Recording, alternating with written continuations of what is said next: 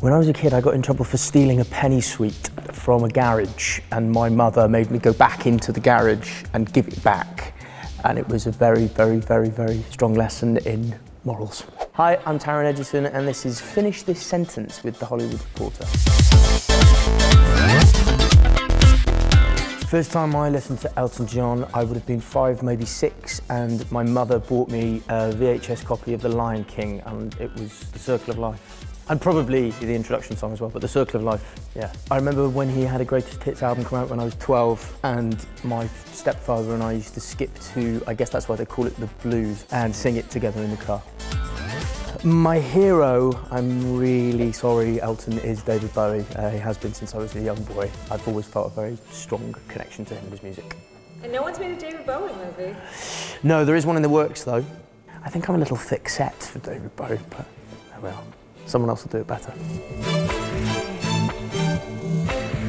The most challenging song to perform in Rocketman, they're challenging for different reasons, but I think the most acute pressure I felt was your song, because you know it's one of the greatest songs ever written, one of the most popular songs ever written, and it's also one I did live on set. There's a handful I did live on set, and I insisted on it, but I think it works for the film.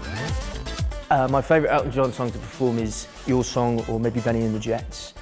Very different, but one thing that I've learned through the film is to kind of access a slightly rockier part of my voice, which I haven't really used before. So I would say Benny and the Jets, because it makes me feel like a glam rock superstar.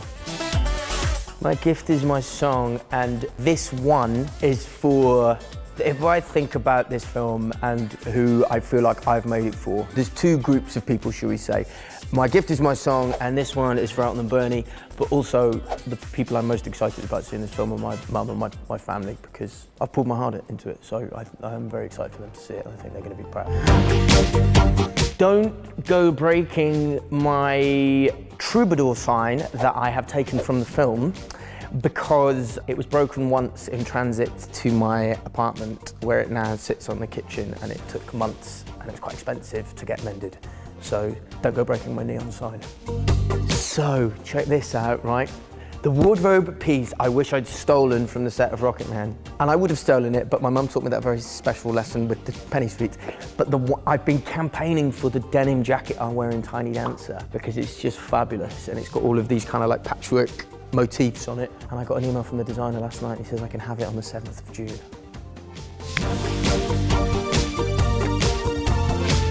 My go-to dance move is, weirdly when I was just doing the shoot, I was sort of dancing and miming, playing the piano a little bit. But what I was thinking of was Pulp Fiction and John Travolta and Uma Thurman. And I think I probably do that one quite a lot. Yeah. It's probably a little bit like that, isn't it? Can't believe I did that. Tough. My favourite film of all time is, I'm going to say Shaun of the Dead, because it's one that I've watched endlessly, and it's one that I watched for the first time when I was kind of 13, 14, big part of my growing up, watching it with my friends. It's probably one of the first films where I was very aware of how did they do that, how was that made, the logistics, the planning that went into it. And I find it hilarious and moving, and I do love zombies as well. It's a guilty pleasure of mine, I love zombie films.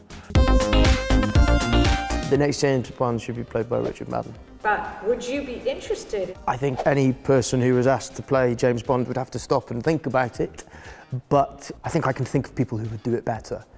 I also have a spy franchise. I don't know if anyone needs 2 spy franchises, but of course if I was asked I'd stop and think about it. But I do think it should be Richard Madden. He's perfect. Right now, Eggsy is probably saving the world and probably making a few mistakes on the way. Or either that or supping a martini with Harry Hart somewhere, I don't know. That's what those guys do, isn't it? My first Cannes Film Festival will be 2019, when I'm there with my movie Rocketman. Are there any surprises up my sleeve at Cannes? I will say that yes, there is. I do have a surprise up my sleeve for Cannes. I'm not absolutely forbidden to say any more, but yes, we do have a surprise.